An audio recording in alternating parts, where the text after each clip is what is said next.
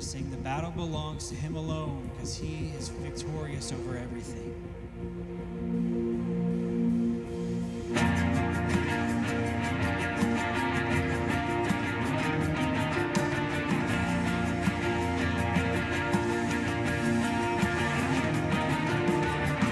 When all I see is the battle, you see my victory.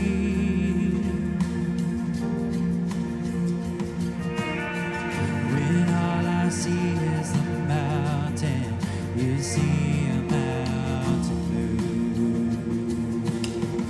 When all eyes move through the shadow, your love surrounds me. There's nothing to fear. There's nothing to fear now, for I am safe with you. So when I fight, I'll fight on my knees with my hands lifted high.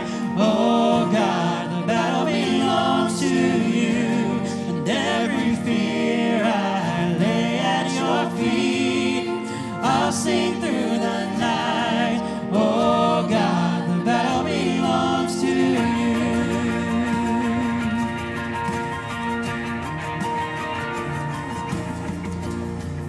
And if you are for me, who can be against me? For Jesus, there's nothing impossible for you. When all I see are the ashes, you see the beauty.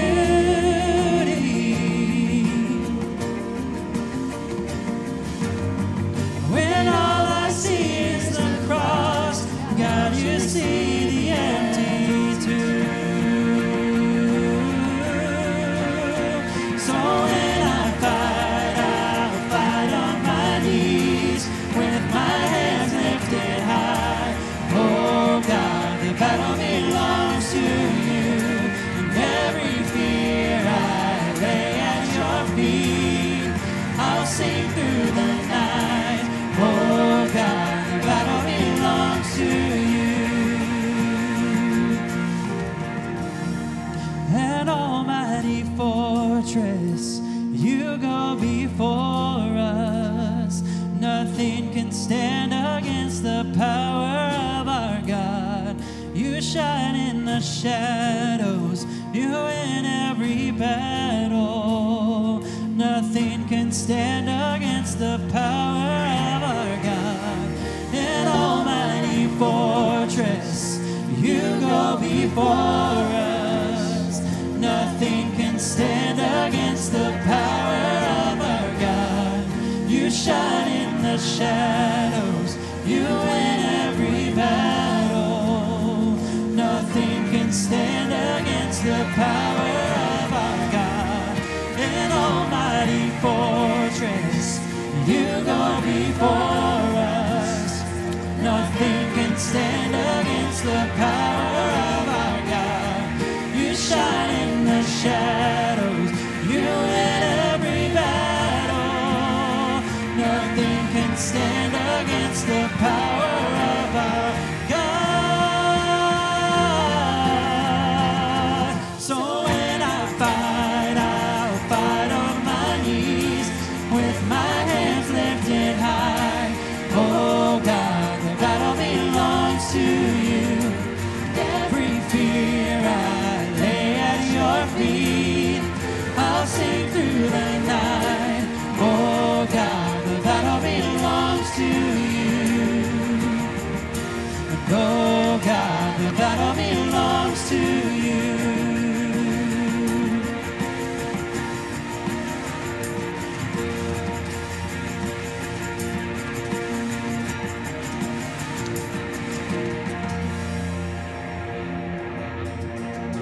Many followers of Jesus feel the calling that God has placed on their lives to take the message of the gospel to the nations. But where they are now and where they want to be is a road that's filled with uncertainty and lots of challenges in getting there. Only 1 out of 100 people who inquire about going to the nations actually get there. Launch Global specializes in developing people for overseas cross-cultural work. Our training is built on the experiences of laborers and leaders from around the world, ultimately helping a person to thrive in overseas work.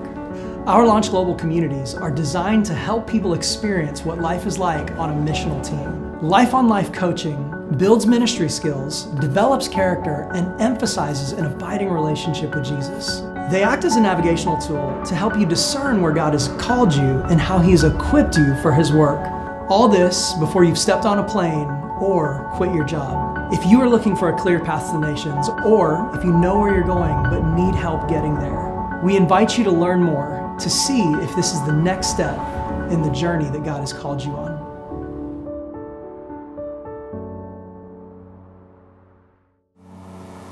Hi, good morning, friends. My name is Will Whitaker.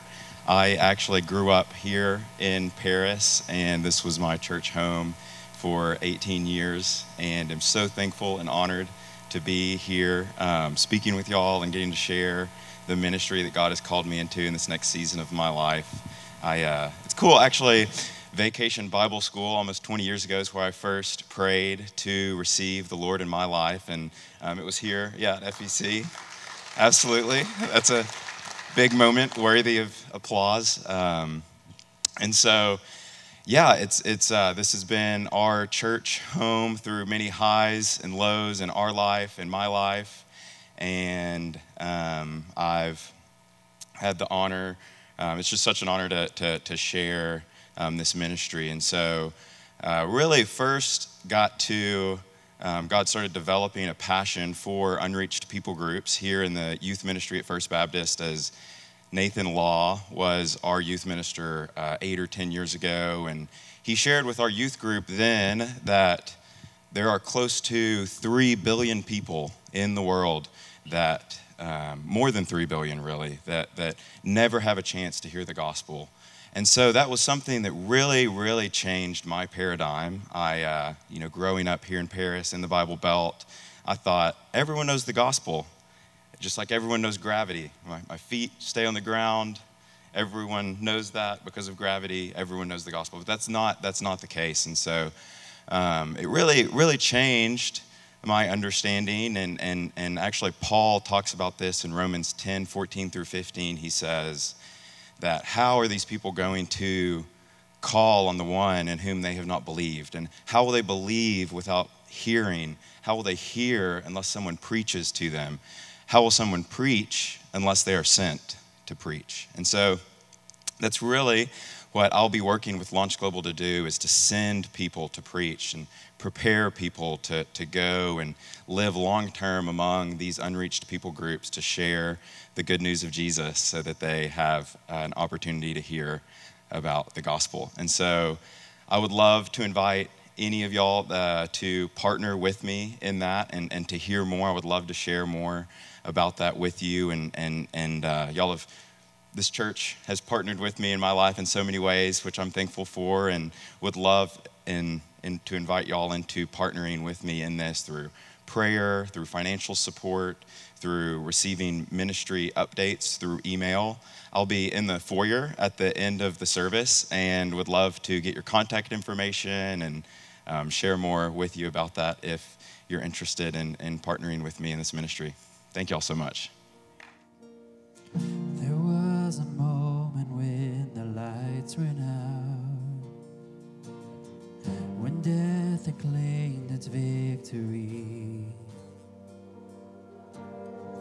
The King of love had given up his life, the darkest day in history. There on a cross they made for sinners, for every curse his blood atoned. One final breath and it was finished,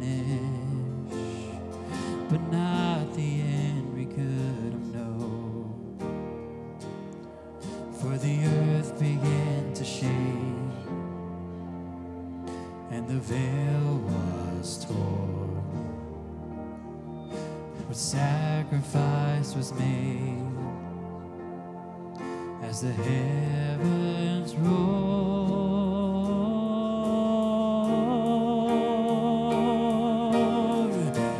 Oh, hail King Jesus. Oh, hail the Lord of heaven and earth. Oh, hail King Jesus. Oh, hail the Savior of the world.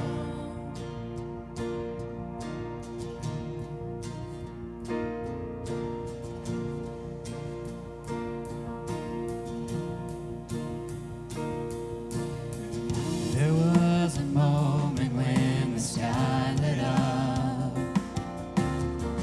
a flash of light breaking through.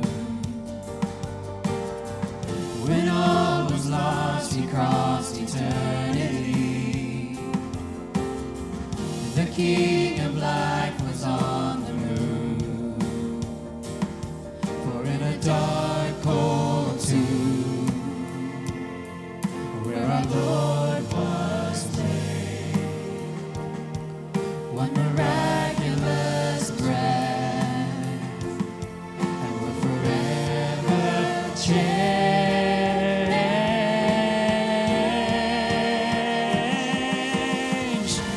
Oh, hail King Jesus.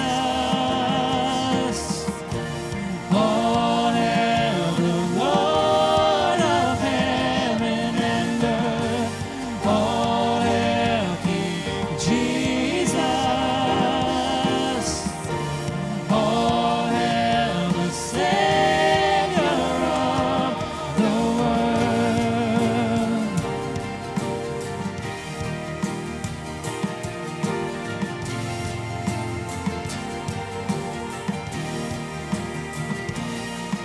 Let every knee come bow before the King of Kings. Let every tongue confess that He is Lord. Lift up your shout. Let us join with all of heaven singing, holy,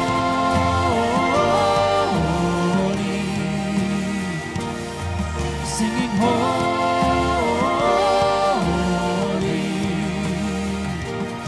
singing holy,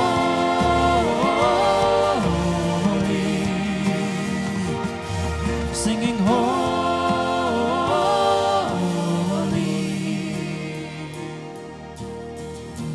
All hail King Jesus. All hail the Lord of heaven and earth. All hail King Jesus. All hail the Savior of the world. All hail King Jesus.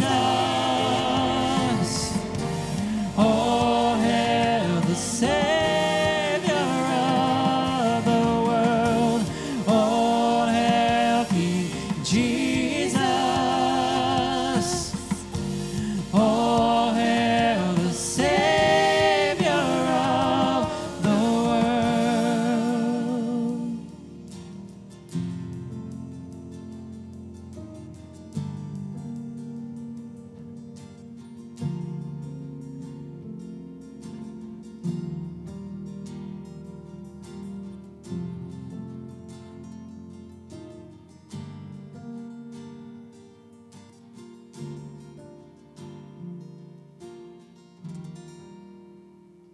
Your Bible's open to the book of Nehemiah. We find that is such an exciting book. And we're going to ask that God would bless us in our study today as we search the truths and the depths of Nehemiah.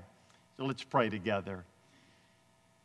Heavenly Father, as we listen to that music today that just brought praise to you, that, man, we just want to praise your name. No other name under heaven has been given that we must be saved. No other name in heaven that has been given that we find ourselves worshiping and praising. You have given us your word. We want to honor that by studying it, looking at it, and allowing the word of God to transform our lives. And so thank you for your word today. And may the decisions that have been made in our hearts even this morning have lasting results for your glory and honor. And we pray this in Jesus' name. Amen. I remember the first time that I stepped foot in Nepal, I began to notice something very funny, even though I was there on a mission trip, that we would drive out to the outskirts, outside the valley of Kathmandu.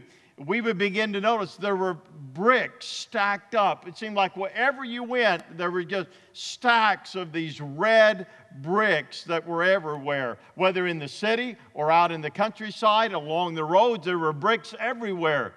Well, finally, my curiosity got the best of me. I asked one of the young men that was with us, what's the deal with all the bricks being stacked up everywhere?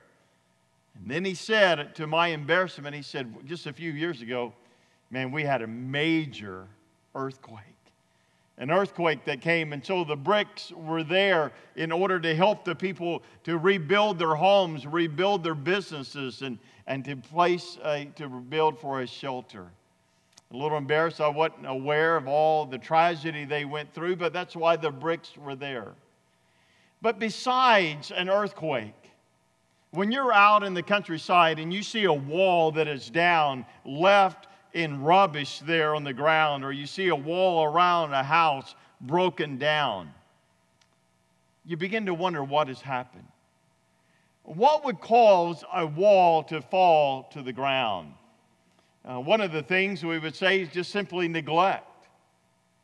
Just neglect, not giving the proper attention to the wall, inspecting it, looking it over.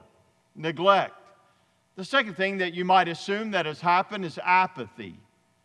That the owner of the wall just didn't care. He just didn't care whether the wall stood, whether it fell, whether it was in good condition or bad condition, but he just didn't care. Another reason is an enemy has come along. An enemy could be an animal.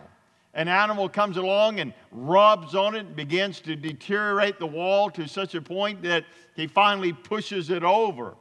Or it could be a man that it's an enemy that comes and says, you know what, I want to vandalize this property, I want to vandalize this wall.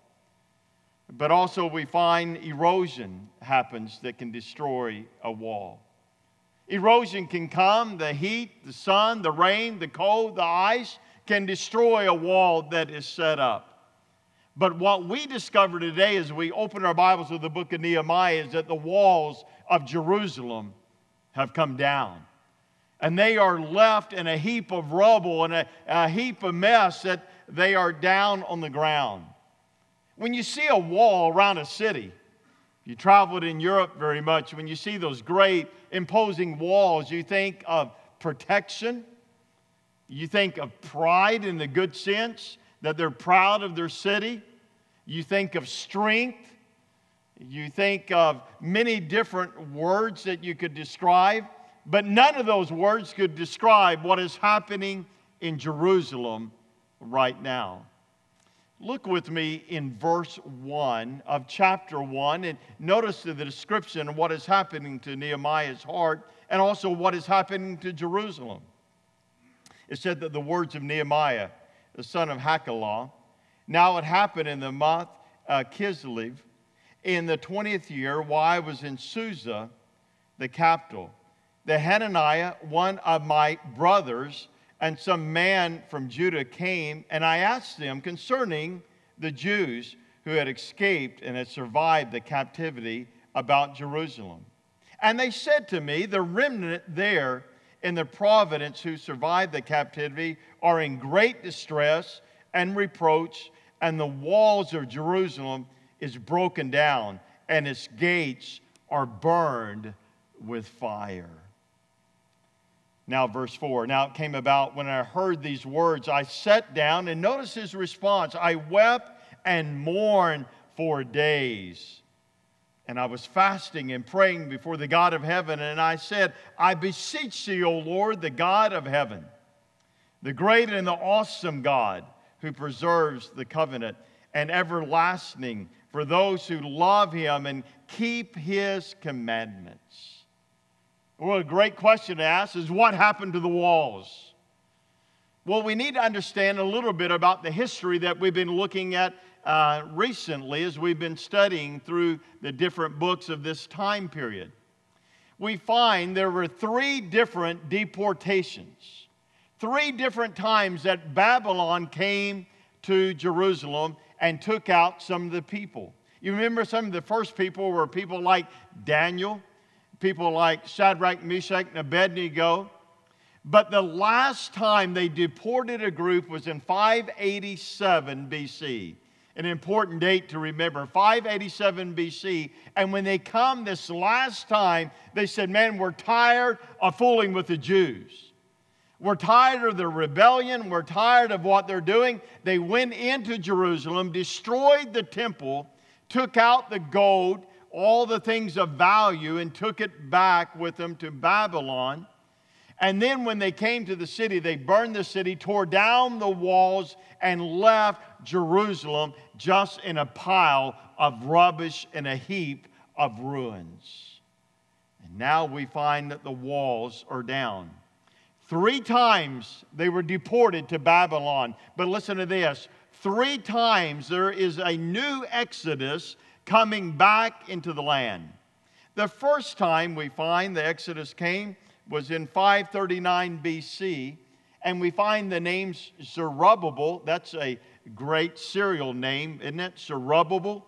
And Zerubbabel led the group also with Joshua, and their responsibility was what? To rebuild the temple. Man, we need a place where God's people can come and worship and celebrate the one true and living God. But there was another exodus back into the land, and that came in 485 BC under King Artaxerxes. And we find that Ezra led this group. Ezra is coming back, and he's going to lead a revival as a priest and bring about a spiritual renewal. But the third one is what we're looking at today, and that is when Nehemiah received this burden from God. And Nehemiah comes back 13 years later after Ezra, and he comes to rebuild the walls. It's very interesting to know that the king at this time was Artaxerxes, and his mother, his stepmother, was somebody you know named Esther. And I believe that Esther had a great influence on him to show him the favor to the Jews. And he allowed this cupbearer that we're going to see in a moment to come back. But one thing that we find as we read in chapter 1 about Nehemiah that we see over and over and over again is that he was concerned. He was concerned, and that kind of emphasizes and underlines everything that happens. The first thing that I want you to see, that he was concerned to the point of asking. The point of asking. In verse 1, we are introduced to Nehemiah, and his name literally means the Lord who has comforted.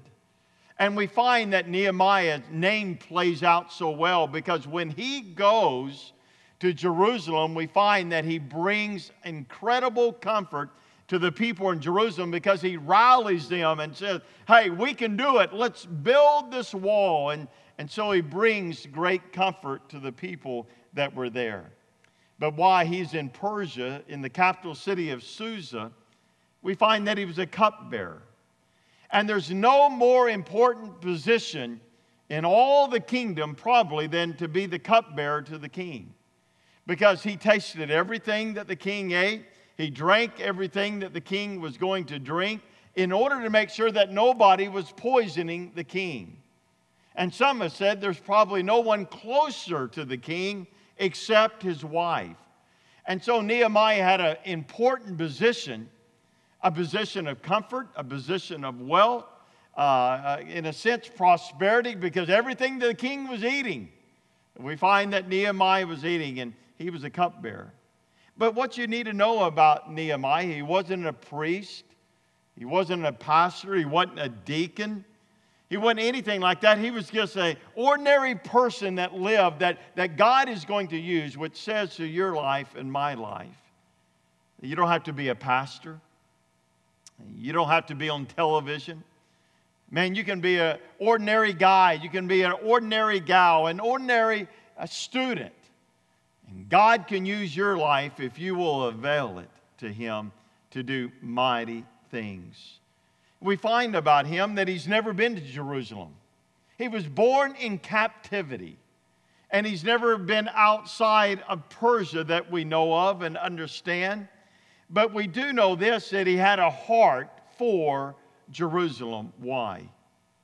Because every true Jew, or we could say it this way, every Jew that's turned on to the living God had a heart for Jerusalem. Hold your place in the book of Nehemiah, but if you would turn, I want you to see it. Turn with me to Psalms 137. Psalms 137, and I want you to notice verse 5 and 6. This really describes the heart of a Jew that was in captivity, that was really on fire for the Lord, that loved the Lord. Listen to these words. If I forget you, O Jerusalem, let my right hand forget how to play the harp.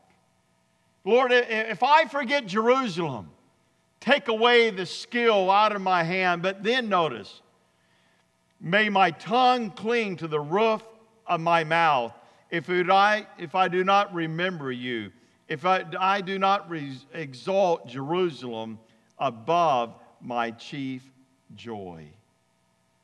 Turn back to the book of Nehemiah, and we find that as he's there, man, he has this longing for this land because he is a Jew that understands about the temple, that understands about worship, understand how God has placed his name there. And man, he's concerned about it. And we find that he asked his brother.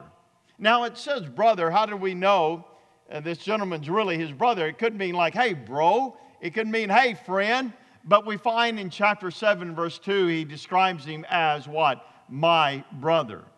And so his brother has gone to Jerusalem, comes back, and he says, hey, tell me about what it's like in Jerusalem. I want to know. And his brother describes it in these horrible words. Listen to this description. He says to Nehemiah, it's in great distress, it's in great shame, and the walls are broken down. We find, first of all, that Nehemiah was concerned enough to ask the question. He was concerned enough to ask, how is it in Jerusalem? And that's where concern really begins, is asking. And you know, in our lives, sometimes we never ask. We never ask about our neighbor that was sick. Oh, I heard about her, but we never ask. We never ask about a need of another person. We never ask about what God is doing in the life of the church. We just never ask. You see, real concern begins when you begin to ask, you begin to inquire, you begin to say, man, I want to know what is happening. And Nehemiah was concerned enough that he asked the question. He asked. And it brings me to the question of each of our hearts, particularly my heart this morning. Am I concerned enough to ask? Ask. Ask the right questions. Ask about somebody else. Ask about the needs of somebody else's life. Or is my only concern is about my welfare? See, he asks. But the second thing I want to draw your attention to, he had a concern to the point of weeping. When Nehemiah heard through his brother about the condition of the city, man, it moved him. He was bothered by it. He didn't like what he heard about the city. In fact, notice verse 4, it says that he wept. If you know anything about the Eastern culture, when it says that somebody weeps, it's not just a tear that runs down their face. It is a loud cry. Notice it says he wept. Notice the word, what does it say? He mourned. He mourned. It would be a loud expression of grief. He allowed his life to be moved. And there are times that God will move in your life emotionally and impact your life, and you've got to allow it and not resist it. You see what he did when God spoke through his brother of what was happening in the city. We find that he allowed his emotions to be bothered. Notice, it wasn't a day. It said for what? For many days that he wept, he mourned over it. But it's not unusual for men of God to weep, nor is it unusual for women of God to weep, students to weep.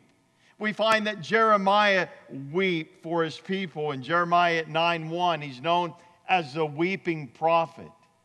In the book of Acts, Paul talks about tears. You know, when you think of the Apostle Paul, in my mind, I think of somebody like Dr. Toller, don't you? Tough, just move in, not afraid. But even we find he was moved to tears. And I've been with Dr. Toller in Israel. And I've seen him at the tomb of Jesus. And I've seen that strong man just begin to cry and quiver as he thinks about what Christ has done for his life. And so we find that Jeremiah cried, Paul cried, but we also find that Jesus wept over Jerusalem. Would you pray that God would keep your heart tender? It's no virtue to say, man, I'm tough. I'm never moved by anything. Nothing doesn't shock me. Nothing doesn't bother my life. Nehemiah allowed the emotions of what he was hearing to affect his life. And I think we need to pray that God would give us a tender heart. It's nothing to be arrogant about, nothing to be proud about, to say, man, I'm never moved over anything, that nothing ever grips my life.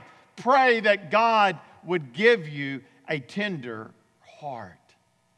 He was concerned enough to be moved. He allowed himself to cry, weep, mourn for days. But thirdly, we see his concern in something else. He was concerned to the point of prayer. You see a progression taking place here. He asked, he was moved in emotions, and then we find that he was willing to pray. You see, he had a burden on his heart. But what he did in prayer was this. He wanted to make sure that his burden lined up with God. Now, see, you can have a burden, but it might not be God's will. It might not be what God wants you to be involved in or what God wants you to do. And so what he did, he took this burden and he brought it before the Lord. And he wanted to make sure in prayer and fasting that we find that he has given it to the Lord, and what he was doing was lining up with the Lord, and so he prayed. By the way, for a moment, if you would, look in chapter 2, verse 1. We won't read it, but just kind of mark it down there. From this time to chapter 2, verse 1 is 4 months. 4 months. We find that he prayed and fasted and continued to seek the Lord before there was an answer.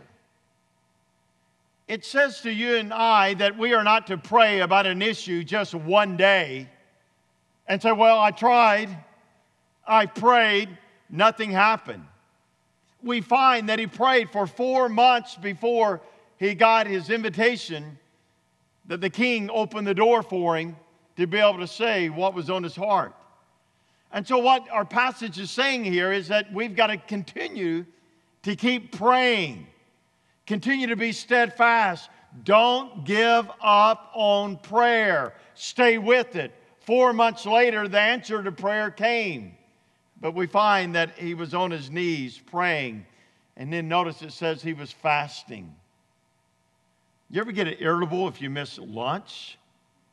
You know, you get kind of short, I miss lunch. Or, ladies, your husband ever get a little agitated, dinner's late? Man, dinner ought to be served at 5:30. Why is it 5:35? Man, the world's coming in, I'm hungry. Man, he had no time for food. Why?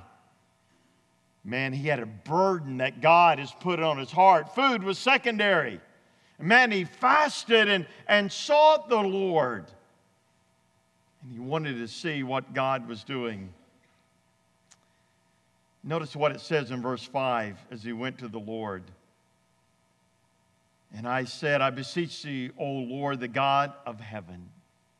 I love that. You see, they tried once before to build the walls, and the king stopped it.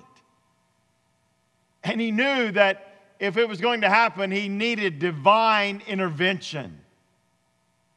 He needed divine intervention of God. If these walls were ever going to be built, it wasn't going to be by Nehemiah. It was going to be by prayer and God using Nehemiah. And Nehemiah knew it. Look what he says in verse 5. I said, I beseech you, O Lord, God of heaven, the great and awesome God. Man, isn't that true? Isn't he an awesome God? I knew of one pastor that would not allow his kids to use the word awesome about, man, that's awesome, that store, that ice cream is awesome. He said that word awesome is only reserved for God. That God, he is an awesome God who preserves the covenant and loving kindness for those who love him and keep his commandments. He trust was in God. He was laying it before God. He was trusting him, for the Bible tells us that we are to cast all of our cares in 1 Peter 5:7 upon him. This week, this came to my mind and my heart, and I wrote this down. It says, the impossible is made possible through prayer. Even though I said it, I like it. And I like it even more because I said it. It goes like this. The impossible is made possible through prayer. And he knew this. You know, all through the Bible, we see men and women of God praying. And men, when they prayed, something happened. Gideon prayed for a sign from God of a fleece, and God answered that prayer. Joshua prayed for the sun to stand still, and the sun stood still. Moses prayed for Miriam to be healed, and she was healed. Peter and James prayed that the lame man might be healed and was healed. Listen, God works when we pray with such earnestness in one's life. He wanted the involvement of God from the very beginning in this burden that he had. And so we see that he cared. But one more thing that we see, and I want you to notice in your Bible, he was concerned enough to the point of doing. I like that. You know, for a lot of people, we're concerned enough that we might ask, how are you doing? What's going on? What can I do? We might ask. And then a lot of us are concerned enough that we might feel, did you hear what happened? Wow, that makes me feel terrible. I can't believe what they're going through in their lives. And then a lot of us will say, you know what? We need to take that to God in prayer. But man, when you get to the mountain of doing, there's very few that ever show up.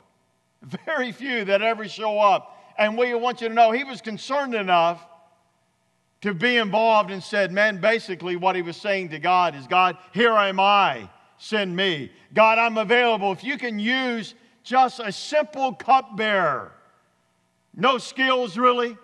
God, if you could use me, man, I'm willing. Notice his prayer in verse 11. O Lord, I beseech thee, may thy ear be attentive to the prayer of thy servant and to the prayer of thy servants who delight to revere thy name and make thy servant successful. God, today, make me successful today and grant him compassion before this man, talking about the king, and I was the cupbearer to the king. Nehemiah goes before the king and lays his request out, but he was saying, I'm ready to do. I'm ready to do. You know what a sacrifice that was? Man, he had a pretty cush job. Man, he had to eat, taste steak every day, taste goat every day, to taste the meat every day, drink the king's best wine. He did it every day. Man, he had a good job, but he was willing to give it up to go to the ratty, ravish city of Jerusalem because God has put a burden on his heart. Well, that's the story of Nehemiah. But what do we take away? What is it that we've read this week? What is it that we studied and pondered this week that we are to take away from the book of Nehemiah?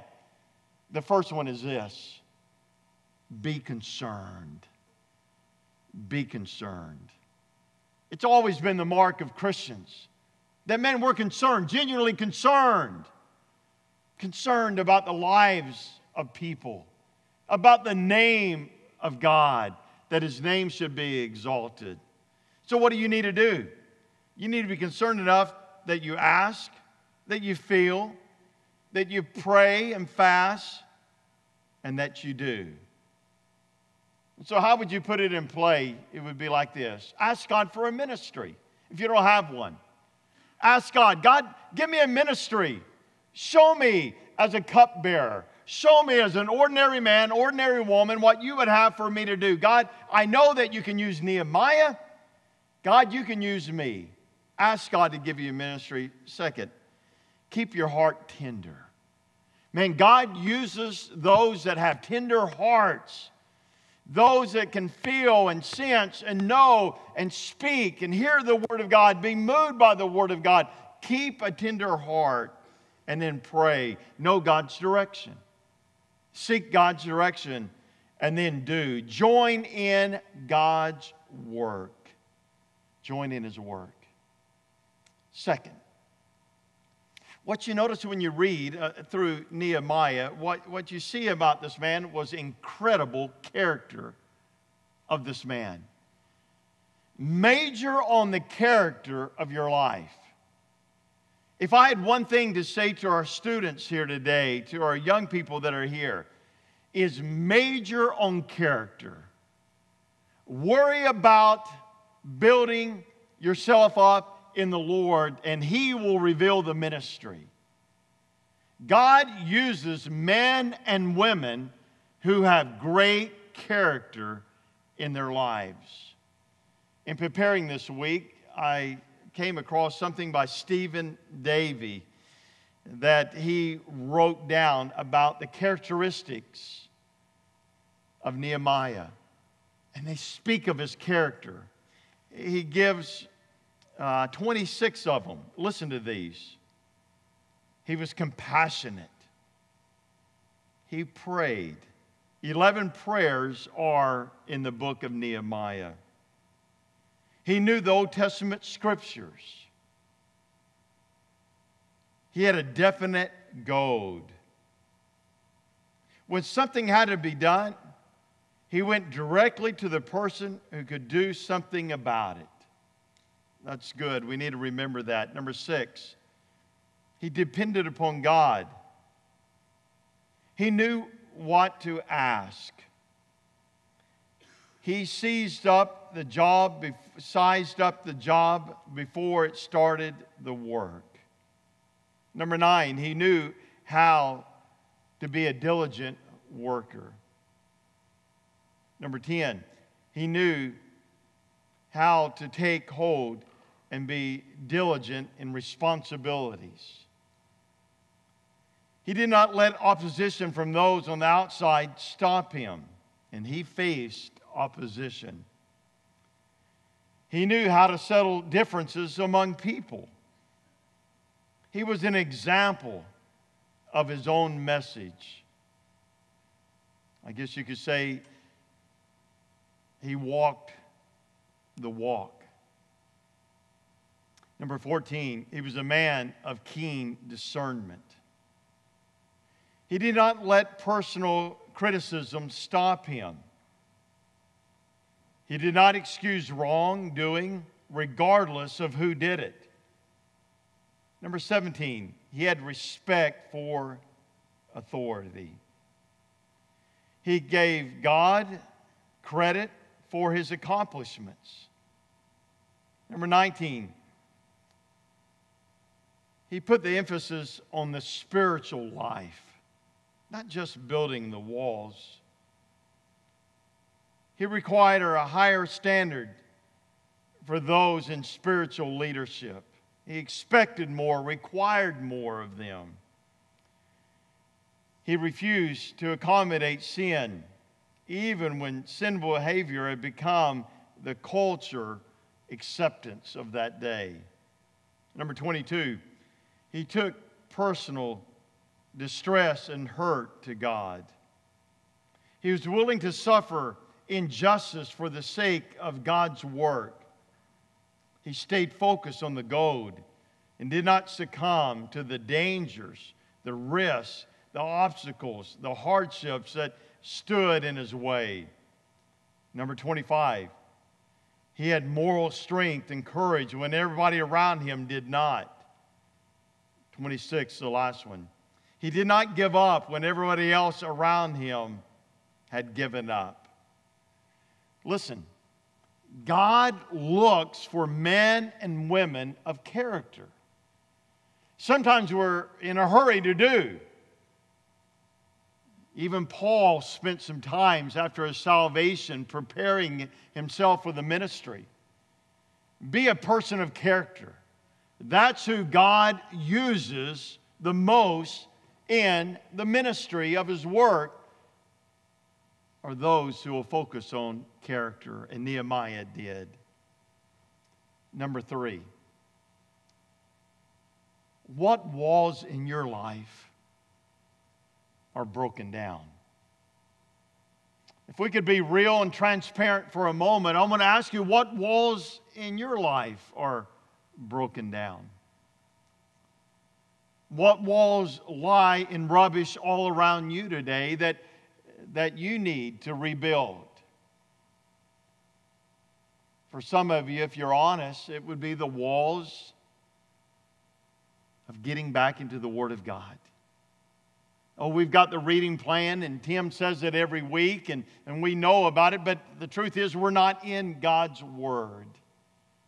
And you need to begin today to make that commitment to yourself, that I'm going to build the wall of the Word. I'm going to rebuild that in my life that's been torn down.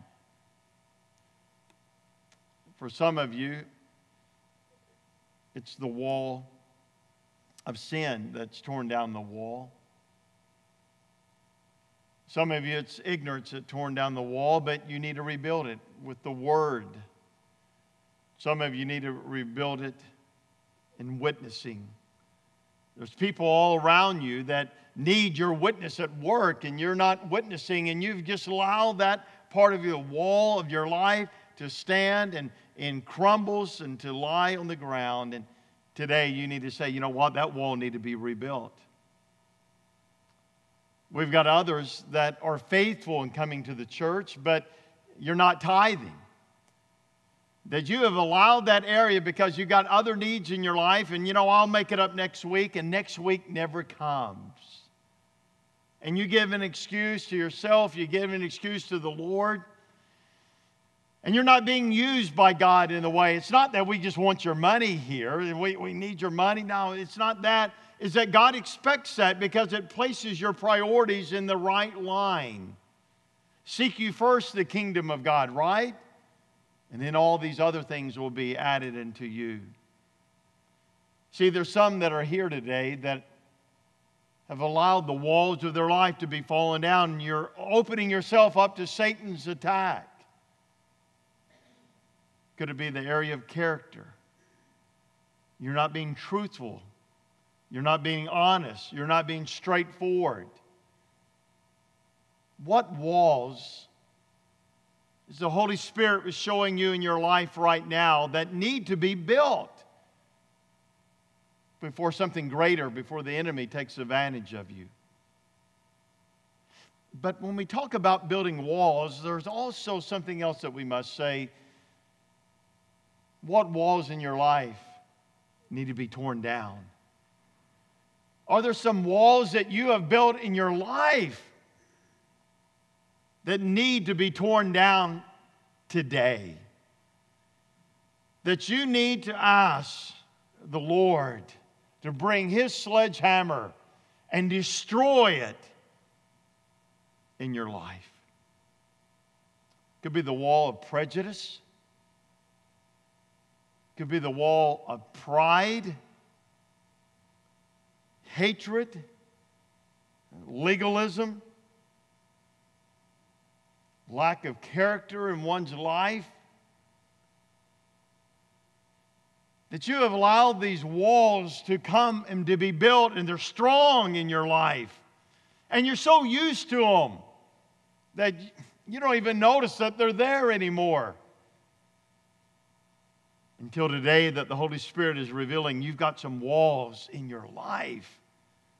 No time to make excuses. Well, I did that. Well, it just came. I just added some brick and mortar and it was already there. No, today, no excuses. What walls need to be smashed and shattered in your life today? Who is it that God uses? I'm telling you, my friend, He uses somebody just like you. An ordinary cupbearer, an ordinary person that will avail their life to the Lord, He will use. You know, Nehemiah was a wall builder. But the greatest wall builder of all is our Lord Jesus Christ. And you might be here today and you say, you know what, my life is in ruin. My life is in ruin. If you only knew. Well, He knows. And you know what? He'll take the ashes from your life and He will build them to make something beautiful to the praise and the honor of His name. Maybe you've been here all week in Vacation Bible School, and that you've never come to the one that can build your life and forgive you of your sins. And today, publicly, out of the balcony, to make your way down to the front here where Brother Tim will be and myself, and say, man, I'm coming today to the one that can build my life. Maybe you're a believer today, and man, you're just in ruins. I believe you've come to the right place. That you come to the place where Jesus Christ can put your life back together. Man, He's the wall builder. As your heads are bowed and your eyes are closed, man, I'm speaking to Nehemiahs across this room. Ordinary people, teachers, lawyers, doctors, businessmen, factory workers, firemen, policemen, ordinary people. That's who God uses the most. That's who God uses. And He wants to use you. But you've got to care. You really do. You've got to care. You've got to care about your spiritual life. You've got to care. You've got to be a person of character.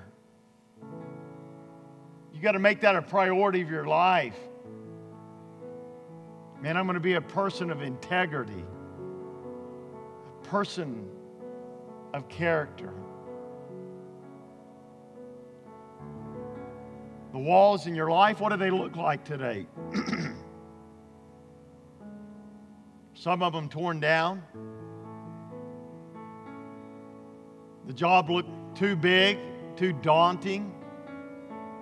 Would you just give that wall, that section of that wall, will you give it to the Lord today and say, Jesus, man, build this back in my life. Build it back. And I would think there were some walls that need to come down today. Walls of poor language, pride, prejudice, ungodliness, excuses that just need to come down, that we say to the Lord, Lord, you know that wall is there.